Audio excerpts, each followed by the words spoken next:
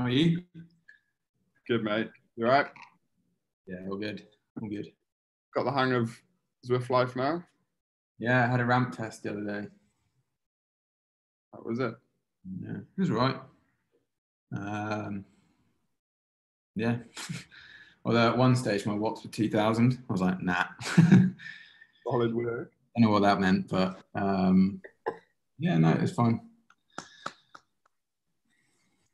2,000 average. Yeah. Rest. Is that still doing it, Tom? No, it's not doing it now, mate. I was signing as me, though, which is weird. I know. Also, I had whenever it records to the cloud and goes up at 5 past midnight, Talk Tuesday went recorded to the cloud, it said. So, 5 past midnight? Yeah. No bother. Bit random. Very random. I think I'm one of those lucky ones who are getting hacked. Are you getting hacked by Rob Jones? Could be Rob Jones. He's right there. And Naj is just sitting outside in a buff post-run, right? Yeah, I just finished my run. How was it? It was beautiful. It's a nice morning for sure. It's so cool out there. Yeah, actually, it's really nice.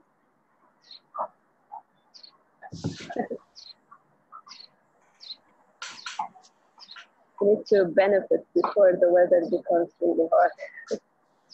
Take advantage, right? Yeah. And they did this grass area in the marina. It's new, actually, and it's really nice. Whereabouts is that? Is that just along from yours? Yeah. It's like a small park. It's nice. Yeah.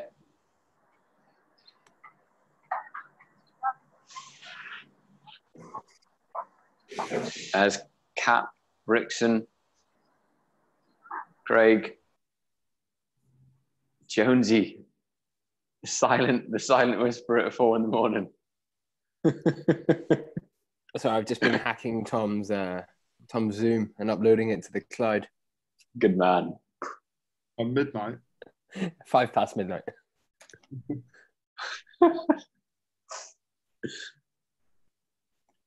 Then I'll share our cover slide so we look full pro.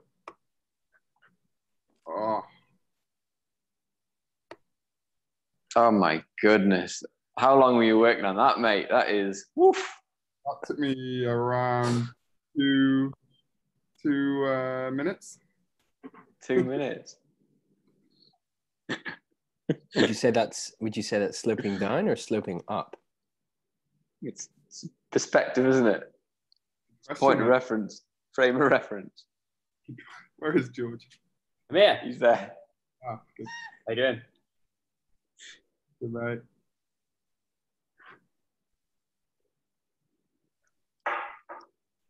The most annoying thing about Zoom, right, is that when you're on with your friends, there's an option to squiggle on the screen. So if you're doing a quiz, for instance, some people just go to town and the liberties and that.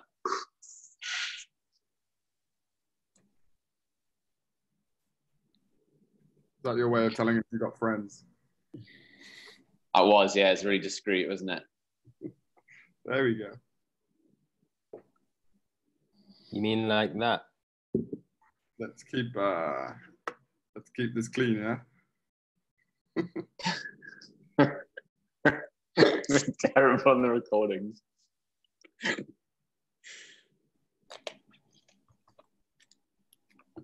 All right, 7:14.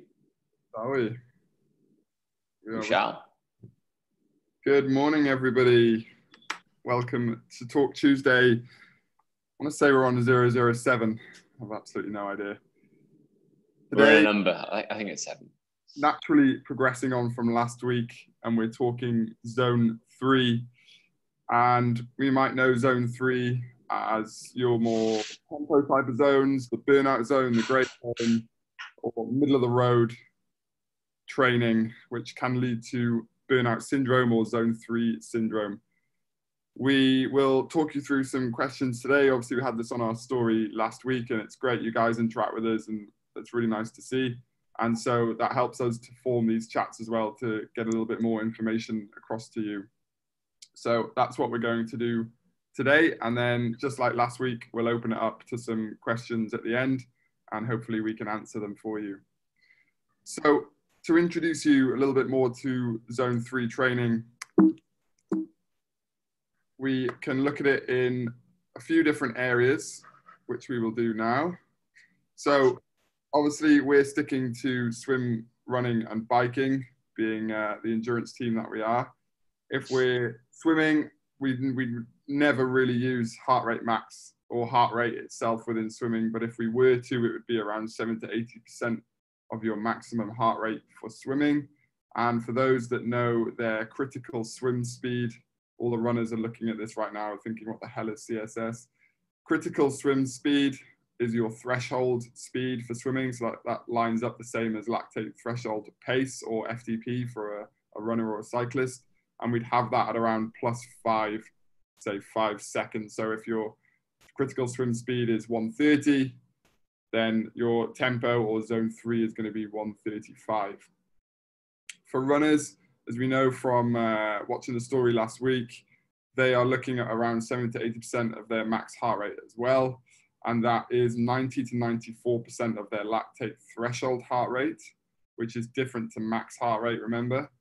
And around 90 to 94% of their lactate pace as well.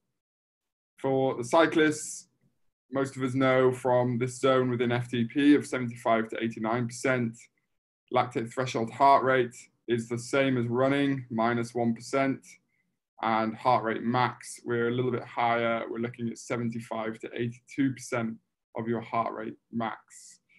On an RPE scale of 1 to 10, we are looking for around a 6 to 7. So you might hear this term used, comfortably hard, quite a lot. That is what zone 3 training is. And that's actually probably the reason a lot of people bash zone 3 training, is because it is comfortably hard. So it's something that we can do for quite a sustained period of time, but it's not actually giving us much in return. So we always hear within endurance training, you either want it to be really, really easy or really, really hard, or comfortably hard sits in the middle of that, which is one of the reasons why zone 3 is a difficult zone to work around. Fueling wise, we're mainly using a carbohydrate source when we're fueling zone 3. Once we get to around 75% of your threshold heart rate, you start to dramatically turn your fuel source to carbohydrate. You can be anywhere from 10 to 30%. At 75%, you can be burning fat for around 10 to 30% of your total calories being burnt. So really not that much. If we think it's probably about 90% of your fuel is coming from carbohydrates when you're working in zone 3. That obviously depends on a few things like environmental factors and how efficient you are at utilizing fat for fuel, but mainly it's carbohydrates. The other one is working around this area, which a lot of cyclists or you triathlon guys who know around cycling, what this means, sweet spot. This is a zone within your power zones that's around 89 up to 93%, or some people 87 up to 93%. And zone 3 makes up 46% of that sweet spot zone. So that's something to think about as well when we're doing zone 3 training, is where are you in that sweet spot area and not going over into the threshold side of sweet spot as well. And this will all make a little bit more sense as we go on through this presentation. Tom, can I just check something? Is everyone else's screen, because my screen hasn't moved from the first slide. Yeah, same here. Yeah. Oh, really? Please. Well, it's moving on my screen. Sorry, I was going to interrupt before, but I put it in the chat.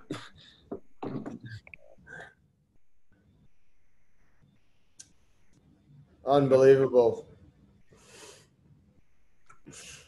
Try again.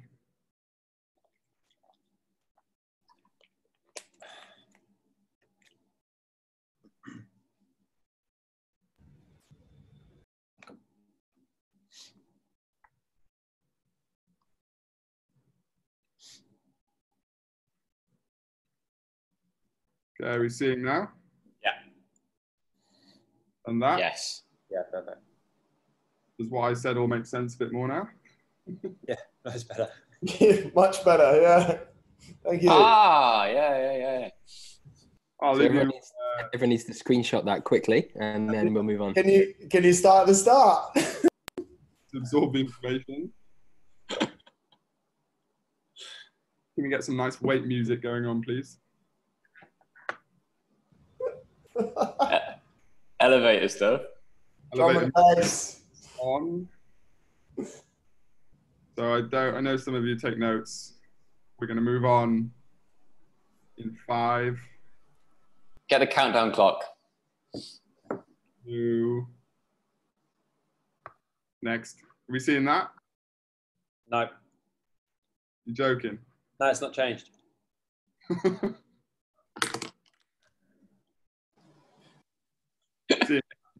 Yeah, now we can see it. Now you can see that you came out and it's gone into the next slide.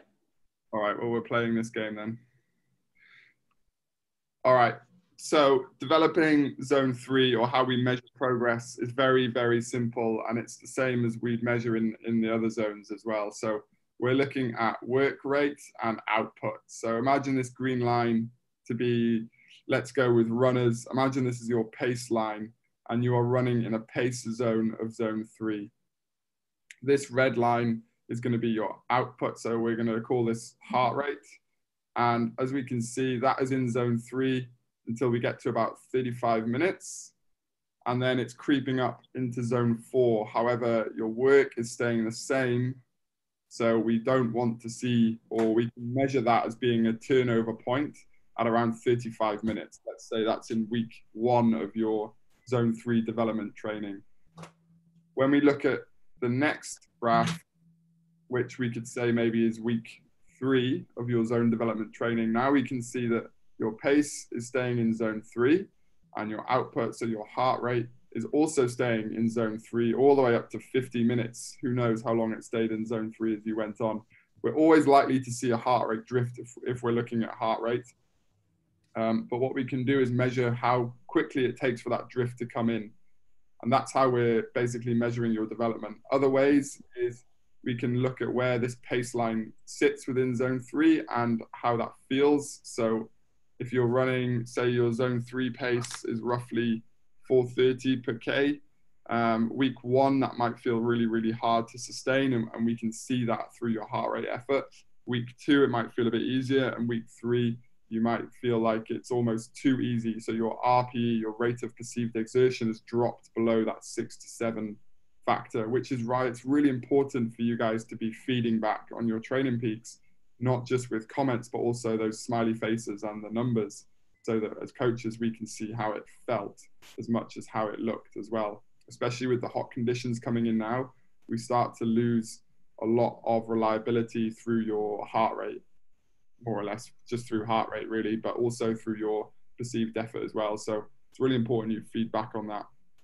If you're looking for from a cyclist standpoint, it's pretty much the same as running with pace, but obviously power within cycling is a true measure of your input to the bike. So it gives us a bit more of an accurate read on your data over pace, because obviously that's affected by hills, wind, environment, things like that. So that's how we measure progress, essentially, is once you've got an accurate test, you then just look at where you line up within those zones and how long you can keep your working and work input and work output aligned within the same zone, and that measures the development. Next, Rob Jones is going to answer how much we should be training in zone 3. Thank you, Tom. So we call zone 3 the grey zone, or the zone that people tend to want to avoid, but that's not necessarily the case. So the question was put to us, what percentage should you be training in zone 3? And to be honest, it completely depends on what your goals are. If you're racing anywhere longer than 2 to 3 hours, but sort of roughly less than 6 to 7, I've just put an arbitrary number on that. Don't treat that as concrete. You're probably racing in the zone 3 spectrum. So I've taken some examples: marathon, half marathon, half Ironman distance. Most of those are probably zone 3 efforts. Case in point, if we look at my rack half marathon that I ran in February just gone, it was 1 hour 24 minutes, and 1 hour 16 of that was zone 4, so just below that number. If we look at Tom Walker's Dubai Marathon in what year was it this year? 2019. Skinny beat you though, unfortunately. If you look at your marathon, what's this 3? It was 2:53. I went from Training Peaks, mate. So if you look at your marathon from Training Peaks in 2019, you spent 40 minutes in zone 3 and 1 hour 53 in zone 4. So you're pushing quite hard in that distance. But then if we look at my 10K PB that we did at the Sheikh Zayed Road Run when I was chasing you and Marcus, it was 38 minutes high zone 4. So there's a very fine line between what races you're doing and what effort you're actually putting out. So the efforts need to be slightly longer for you to actually be maintaining that zone 3. And if you're pushing hard enough, you'll probably be into zone 4. Exceptions to this: if you're a novice, if you're new to running, if you're just starting running again, you're going to find it very, very hard to maintain that zone 3 within that zone 3 range for long periods. So you're going to need to train it at some stage. If you train it, you'll become better at it. It's simple as. Lots of the pro triathletes will race their entire Ironman distances. So they'll spend 8 to 9 hours in zone 3. So they spend a lot of time training in that zone as well. Walker? Next. So the fuss around zone 3 and why people bang on about it so much. If you don't race in that heart rate zone, then training in that heart rate zone is a little bit a waste of time. If you spend most of your time racing in zone 2, then you should be training zone 2. If you spend most of your time training in the upper zones, then you should be spending plenty of time training the upper zones. As Tom called it, we call it comfortably hard. I call it happy hard. So you finish a session, you've got a good feeling of accomplishment. Sessions are challenging, but you could keep that intensity going. You're dripping with sweat afterwards. You feel like you've had a really, really good workout. You tend to get this sort of zone data profile from guys that go and do big group runs with people like Adidas runners, for example. Well, they'll start off nice and easy, and the pace will just go a little bit faster, a little bit faster, a little bit faster, and the heart rate will just keep climbing and climbing and climbing. So they're not monitoring it as well as they should be. I suppose the question is, if you're not racing at this intensity, then have you achieved anything that's race specific in terms of your race fitness if you're racing at that zone? Not necessarily if you're racing at zone 4, zone 5. So if your race is 5K, why would you train zone 3? Why would you not train zone 4, zone 5? That said, lots of our athletes and lots of you guys will probably train zone 3 or do lots of tempo runs. And why? It's really simple. It's good for building muscular endurance, and you can recover faster than if you're smashing track sessions every week. So obviously the intensity is slightly lower, you can recover a little bit faster. So it does have its benefits. But one thing to remember is obviously specificity. So training intensity should mirror what your race is going to be like or what your event is going to be like. So zone 3 and tempo work has its place, but as you're getting closer to your race event, your training should look more like that race event. If you're about to do a multi-stage ultra in 3 weeks, you shouldn't be hitting tempo work every other day. You should probably be doing nice and easy zone 2, easy running, perhaps some different terrain styles that mimic what you're going to race on. So again, it's like what we said yesterday. What percentage should be in zone 3? There's no concrete answer. It's very, very dependent on who you are, what your race goals are, how fit you are, and what you're wanting to achieve out of your running. Next up, George. How do we know training zones? Yeah, so my question was, what came in on Instagram was how to know my training zones. And yeah, so basically the only way you need to set them, you can do a lactate threshold heart rate test, which your coach can set you, or you can do something similar. You can take the same data from something like a 10K road race, which would be flat. You just need to make sure you complete a good warm-up before you start it, because it needs to be an honest best effort. So an honest, like going for a PB, and make sure you do have your heart rate strap up. So from that, your coach can take the data and we can find out, this next slide, what your zones are. So in order for you to know which zone you're in, there's a few different things there that I've written down. So all different zones. Obviously today we're talking majority about zone 3, but I'll just quickly go over all 5 zones. So zone 1 is less than 85% of your lactic threshold heart rate. Zone 2 is 85 to 89% of your lactic threshold heart rate. So that's what we spoke about last week. So your aerobic zone. And then what we're talking about today, which is the tempo zone. So that's 90 to 94% of the lactic threshold heart rate. And then we've got zone 4, which is what you would be running around a 5K or a 10K. That's 95 to 99% of that threshold heart rate. And then when we're doing the short, fast sprint work into zone 5, known as the full gas zone, that's 100 or more % of that lactic threshold heart rate. So to give you a quick example of how it would look for an athlete, I've actually made a little slide to just give you an example athlete. So these are the heart rates you can typically see. There would be around this, but obviously every single athlete is different. And in order to get these, you would need to do this test. So either the lactic threshold heart rate test or something similar like the 10K. So I've given an example athlete here. So zone 1, which would be the recovery zone, you're looking up to, this athlete is looking up to 137 beats per minute from 0. Zone 2 between 138 and 145. Zone 3, 146 to 153. So that's this zone, this tempo zone.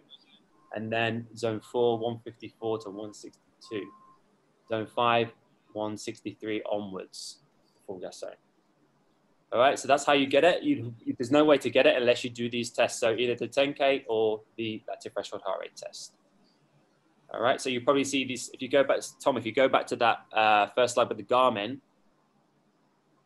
So many people have this, but they don't know these colors. These different colors are the different zones. So as you can see, it's showing there that this person, whoever this watch is, they're sat in the aerobic zone. So they're sat in the zone 2. The next one up, it will change color and it will show you which zone you're in. So you can actually set these on the watch and you can speak to your coach and they can help you do that. Perfect. Is half of mine missing? What you sent? It's missing, okay, sorry about that. It's missing 3 little dots below the benefits versus potential dangers. So they are end of base phase, specific event preparation, and timing, which relate quite nicely to the pictures we've got there. So my question was, when is it optimal to include zone 3 training? And I broke this down into 5 little different sections.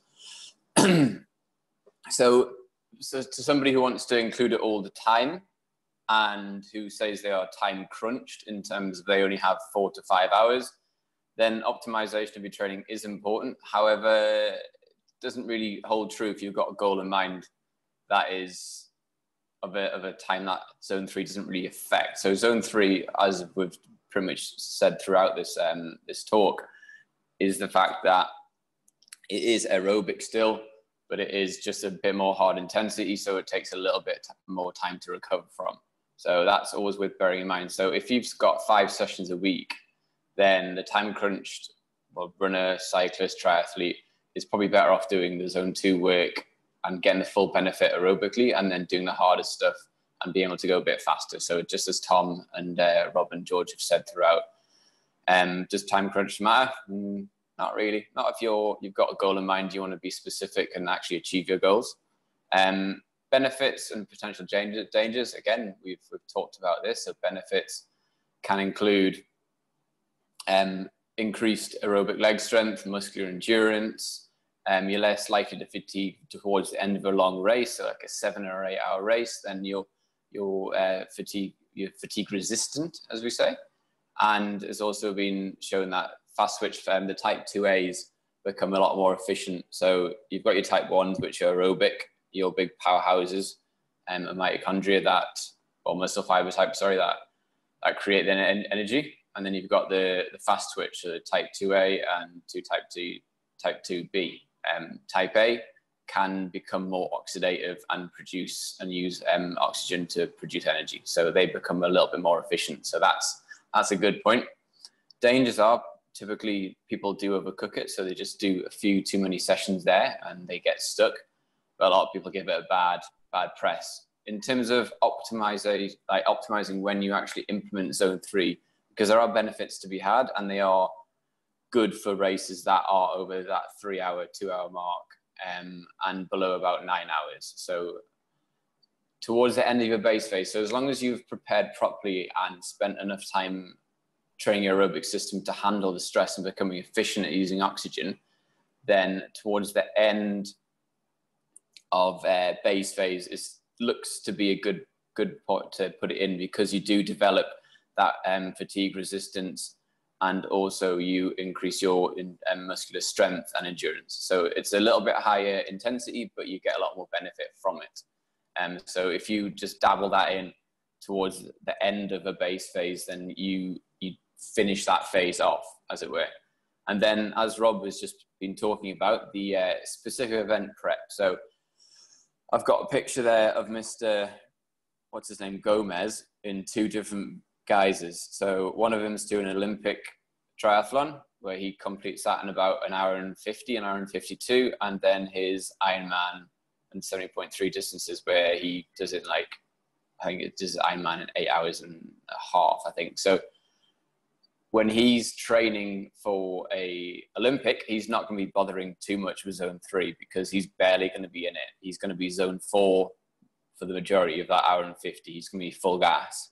Whereas in the Ironman, the longer distance, he needs to get more habitually used to training and working within zone 3. If you were to look at a cyclist, it would be good because in cycling in a race, for example, a 6 to 7 hour race, you've got a lot of surges which go into zone 4 to zone 5, like big, where like the event selection's made. So for example, a little hill for 3 minutes can go up to zone 5, but then they come back down. They don't ease off the gas. They usually sit in zone 3 within the peloton or a small breakaway. So being able to recover and also work within that zone 3 is really important. And as Tom was saying, your sweet spot is included in zone 3. So it's a pretty important thing to optimize in terms of efficiency. So getting towards your event, if your event is specific to that, and training that system and making sure you're happy there and fueling and sitting within that is pretty important. And then timing. So at the bottom, we've talked about a little bit, but timing, basically making sure at the end of base phase. So the little blue bars, that's your base period. If you look at your annual training plan or your yearly plan, whatever you want to call it, you'd look towards the end of the blue section to add a bit of volume, a bit of intensity, and just make sure that recovery time's better. And then the little orange block, which has got A at the top of the cup, that's basically your A race. So as you approach your A race, you want to basically be working in and around whatever race situation you're going to be in. So if it's an Ironman or it's a 70.3, then you'll be spending a lot of time in your sweet spot or your tempo zone here. And that, I think that pretty much covers me for when's optimal. Yeah, Tomo? Yeah, I think there's some really good points there. It's one of those things that, because it feels such a nice place to be training, like that happy, hard, comfortably hard place, it's hard to sort of understand why it's not great to be in it all the time. And I think the main thing to get across is that it gets a bad rap because you're damaging the system, not enough to need like a lot of recovery, but enough that you do need some, but you don't feel like you do. And this is why programs like the 80-20 or the polarized training methods and things work so well. It's because you're either way under it or you're way over it. And so people do get scared of including it into their training, but as we've discussed, it definitely has a place, but it does need to be pretty specific of when you do it, because it will beat your body up quite hard, especially if you're doing events that are going, you know, like your half Ironmans or your Ironman stuff. Like the training blocks for that are long. You know, Big, right? It's not a 6 week or an 8 week dial in. They tend to be like a 3 month really solid training block. And so you're spending a lot of time. And as we saw from the beginning, you're relying mainly on carbohydrate as fuel for it. So you're depleting your body day in, day out, which means you have to refill it, which is where I get a little bit lazy sometimes with choosing the easier carbohydrates to get hold of, your sweets, your fast foods, things like that.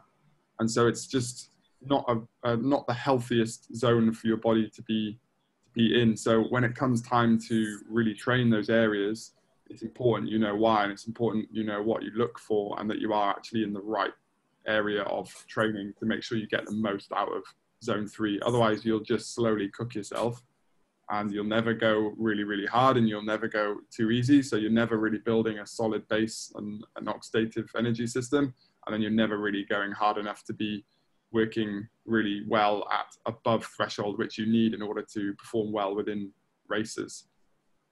We'll touch more on zone 4 obviously next week, and why that is important to have. But it mainly is because you want zone 3 and zone 2 to be as big as possible, so that you don't slip in and out of them into threshold or below into lesser zone as well. Let's open up to questions if possible. Who's got anyone need more information or clarification? There's quite a lot of information comes over. That's a hell of a lot. Do you want to take the PowerPoint down, mate, so we can see people's faces in case they're holding their hands up? Who's holding their hand up? I said if. I didn't say is. You can see who's sleeping. Busted. I think quite a good question. I'll ask you, Rob Jones. Mm-hmm. Since you know, you used to do quite a lot of CrossFit and then got more serious into running over the past 2 years or so. How have you watched your zone 3 develop? Good question. So whenever I was doing CrossFit and just running, all my runs were really, really low intensity. And I used my CrossFit as the majority of my high intensity. So my runs would be just really sort of basic zone 1, zone 2 work, trail runs, so longer, easy stuff. And then maybe the odd track session, but that was rare whenever I was doing the full CrossFit program. I never really, to be honest, I never really looked at zone 3 then as a thing. Effectively, what I was doing, my CrossFit was my zone 3 training. Did it transfer over to running? It made me deal with being able to hurt at the upper zones for sure. But in terms of adding benefit to my long runs and stuff, not so much. Whenever I then transitioned over to full running, I added in a lot more tempo work. And obviously then was able to increase my lower end aerobic work as well. And then also train so much more at the upper end. That gave me so much more benefit than hitting that middle zone. And then I look at my training now as well, and I look at how much time I actually spend in that zone 3 area. And to be honest, most of my runs are either at one end or the other. I spend very little time in the middle. And most of that time, if I do, is more transitional than anything. And then, yeah, so looking at that half marathon that I did in February, that was 1 hour 24, 1 hour 16 of it was all in zone 4. I'd say 5. I spent 8 minutes in zone 3. And again, you know, the 10K that we did on Sheikh Zayed Road, that was 38 minutes in high zone 4. So nothing in zone 3. Yeah, you guys are running in front of me, just shouting back, "Are you all right?" And like, yeah. So I mean, yes, I do some tempo efforts that maybe transition from zone 2 and then dip into zone 3, but that's more to get the feeling of what that pacing is like. So if I push the pace up a little bit, then my heart rate will drift, but it doesn't quite, maybe the efforts aren't long enough to be hitting that high heart rate yet. So you might do 1K intervals at your 10K pace or your half marathon pace, for example, and your heart rate will drift up into that zone 3. Maybe it won't hit zone 4 yet because you're not running at that pace for long enough. And then when you recover, it'll go back down. So you're more stimulating the pacing than necessarily the heart rate zone, aren't you? Yeah, definitely. I think it's really interesting zone in the tempo. How like just what you were saying, Rob, picking up that feel of it. I know it's a strange thing, but finding a rhythm within it. A little anecdote is that in a 10, when this bloke gets all his runners together when they're like really young, basically he judges them on how they run at tempo. So he gets them on a track and he just sets them off at tempo. Obviously it's all relative, but he gets them in heart rates, gets heart rate strap on, and he watches how they run within tempo. So like comfortably uncomfortable, and says it's really important to find their rhythm and their like style within the running. So I think it's physiologically, yeah, it's a bit of a dancing with the devil, but stylistically and how you run kinematically is also quite important. Yeah, I think you say like that, it's dancing with the devil. If you are doing a lot of zone 3 work, your recovery has to be really, really good. And so you can't rely on just having some easy runs and easy bikes here and there to recover. You have to go a little bit more out of your way. You have to eat that little bit better. You have to get that little bit more sleep. You know, got to take naps in the day. Something I experienced for my build this year in South Africa was it was just relentless of zone. And it wasn't enough to rely on, you know, you could just sleep well and eat a little bit more. Like, I had to really go out of my way to make sure that I was recovering and definitely having naps in the day. Yeah. But, the key for me was, like you touched on there, mate, was understanding what it feels like. And you'd be amazed, you might feel rubbish for the first 2 hours, but then hour 3, 4, 5, you feel something comes back into your legs, your neuromuscular system gets on board with what you want to do, and you really feel strong again. And it only is time spent in zone 3, which is what you're really going to be racing in, is what helps that. So it's such a difficult one because it does get such a bashing, but when you get your head around it and how it works, then you can help yourself recover so much more with it. Because a lot of times people will finish like a zone 3 work and think, I didn't really work that hard, so I don't need to like refuel that much. But as we know, you're mainly using carbohydrate as a fuel source. So you have to like refill like you've done a hard threshold session. And yeah. that bit wrong. Mate, I want to ask you, Rob Fosters, from looking at cycling data, if someone's zone 3 power isn't matching up with a zone 3 heart rate, what could be a few reasons behind that? The first one that would jump out, if their power to heart rate in zone 3 isn't matching up, is that they haven't developed their aerobic system enough. So there's a massive disparity. So it could be like this excessive decoupling going on, or on the bike and the heart rate shooting up. Classic ones are hydration and fueling, but also maybe they've got their power, their heart rate, they haven't changed it on Training Peaks, so they're taking their running heart rate as opposed to their cycling, which is it's a classic. If you have just taken up cycling, keep an eye on your power if you're on a static bike, and then have a look at your heart rate, and if it's saying something that it shouldn't say. So if it's not pairing up, so if you're not zone 3 power to zone 3 heart rate, have a look what settings you've got it set to in Training Peaks, because that sometimes can throw up a little spanner. But in terms so muscular endurance, you need to revisit your zone 2 work if you're zone 3 work isn't pairing up, if you're not capable of sustaining those longer efforts, then the drift will occur because you're too stressed. It's good. I was going to say, as the temperature starts ramping up as well, I suppose almost like the draw on people is they want to maintain the same pace that they've been running at in the winter, which just won't be sustainable. So your heart rate is going to drift into that zone 3 if you're trying to still hold 5-minute 4:30 Ks, whatever it might be. And you'll want to run at that pace because that pace feels good. But as the temperature ramps up, you're going to have to run just slower to hit those aerobic zones. Otherwise, you're going to get into that dead zone gray zone really, really quickly. And you're going to lose some of the benefit of your training. Yeah, I think that's quite hard for people to understand, is whether you're working with zone 3 from a physiological standpoint, so using your heart rate, or whether you're using it from a pacing and work output standpoint, which is obviously pacing.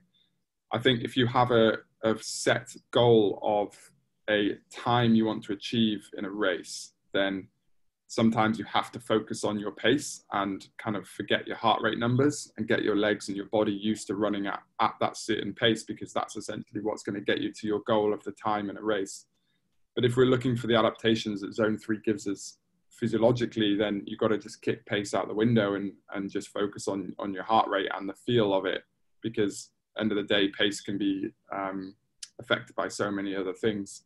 So it's quite important, if you're not sure, if it is saying zone 3 and you're not sure which zone you want to be looking at, then make sure you understand what the point of that run is, because if it's to do with pacing and you can't hold yourself into that zone, then something big time needs to be rethought. Whereas with heart rate zones, you can normally hold it, you just have to get rid of your ego and either slow down, sometimes speed up, or try and choose a flatter route. That's another thing, is if you're doing a lot of varied terrain, it's a lot harder to hold yourself within certain zones, so you'll be knocking in and out, similar to the way Rob said about temperature. I've got one more question, and this can go to George, or Rob, you might have some data on this, Rob Jones. When guys are doing sessions like ultra legs or CrossFit type training, that tends to be around a comfortably hard effort. So you're working hard enough to obviously be moving things and working muscular endurance quite a lot, which sits in nicely with zone 3. Do you see a lot of the time heart rate data coming back mainly being in zone 3 when you're doing like your OCR sessions, George, or your ultra legs, Rob? Yeah, I'd say the guys, you do see a lot of the drift, and I think that's, again, just getting back to doing the aerobic work a lot more. It will, I would say 70% of most guys, the run data, if they're doing an obstacle, then going for a run, I'd say 70% of those runs would be in zone 3, but by the end they would end up drifting into zone 4. But I guess that's the whole finish strong mentality that guys are having, especially you see it at classes a lot. Everyone, it's a bit of a race, you see. So it's the same that would happen in a race as well. If you had anything left in the tank, most people would drift into zone 4 by the end because they don't want to have anything left. So, but yeah, I'd say the majority for sure is 70%. They'll definitely be in zone 3. I don't know about you, Rob.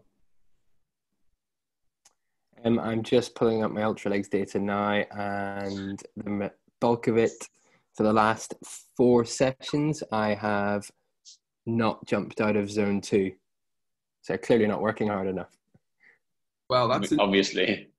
You could look back at some time, when you started Ultralegs, when you weren't as fit or conditioned for it, what was actually happening. So that could be quite an interesting way of developing Ultralegs, or athletes who are doing Ultralegs, is looking at the heart rate data of when they are doing it and seeing that they've actually now doing the same work. So whatever 100 step ups or whatever Ultralegs is that day, probably more like 500 step ups, and where their heart rate sits in that. I think it's very dependent on the session as well, depending on what we've programmed. So lots of the sessions are, back last year, the Ultraleg sessions were a lot more high intensity because they're all gym based and very, very obviously community feel, and there's a lot more speed work with longer rest times because we were doing it from the gym. But now it's sort of gone from home, you could argue that potentially the Ultraleg sessions are maybe slightly easier, or people are doing them at slightly less intensity because they're training on their own. That's a good point. There's one more question that I get asked quite a lot around zones, and that is where your math zone lines up within the zoning systems that we use. It tends to be that a lot of people, like sort of younger end of the spectrum, so we're talking like 35 or below, math heart rate tends to line up with zone 3. So they think math should be aerobic, and therefore, but now I'm lining up with zone 3. I thought it would be zone 2. It's not really making sense. My answer to this usually is they're two completely separate things. So math with your zoning system doesn't really work. We use math, the Maffetone method, which is 180 minus your age. We use that as a very simple basic marker to make sure that you guys are running or cycling in aerobic zones. It was a method originally from health, so it was basically, we can estimate that you're going to be in an aerobic heart rate if we take 180 and we minus your age. That's how he developed that formula, through collecting lots and lots of data.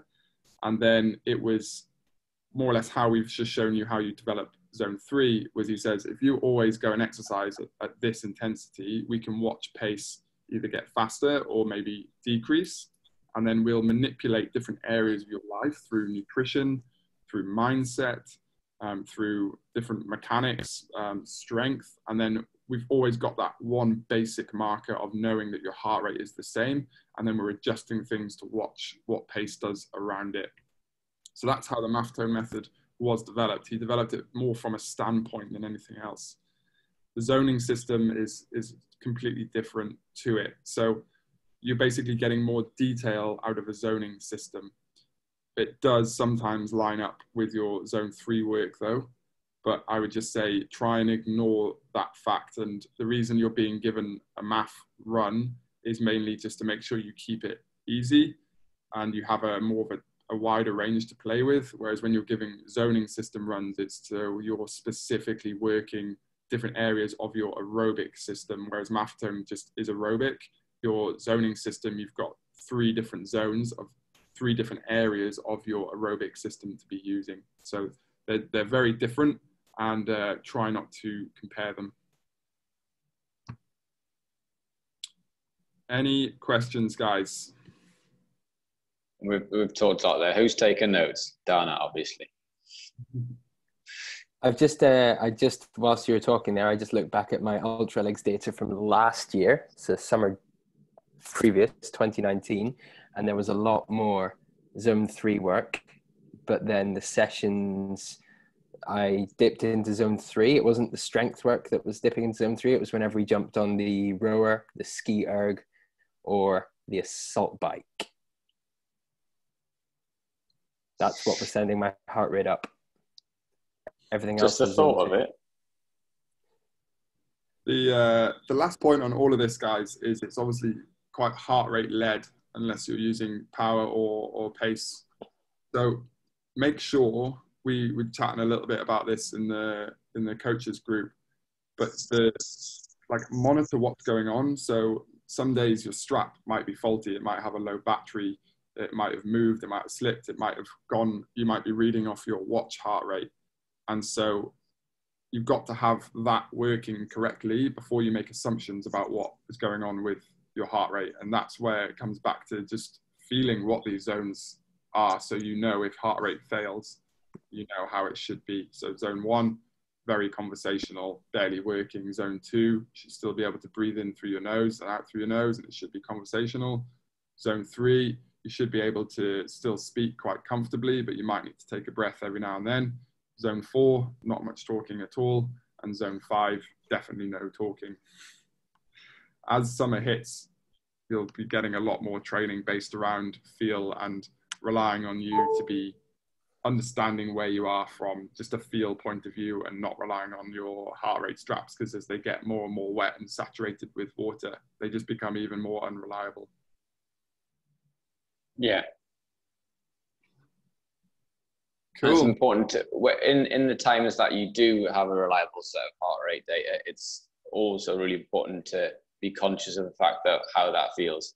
So when you do take it away and it becomes less reliable, you've got more of a schema to use, more of an experience level. All right, guys, that's it. No questions coming in. So we shall leave you to it, 8 o'clock. I hope you all have a great week. Start with a good Tuesday. We'll see you on Thursday morning for coffee chats. And then we are launching the May challenge that day as well, right? Oh, Friday. No, Thursday. 8th. What is it? I'm so confused. Friday. Starts on Friday. Friday. Friday. You've got 2 days left to choose which challenge you want to do. You have some climbing options. Choose your mountain, or you can choose your trail. You might want to do it all in zone 3. Who knows? There is 16 options, so don't say we don't spoil you for choice. One thing you can do as well, if you're feeling extra, is choose your trail, but also cover the same elevation as that trail, Oh, which is what Luke Nolan's going to do. Do any with all right, guys. Have a great week. We'll see you all throughout it. See you guys. ciao. see you later.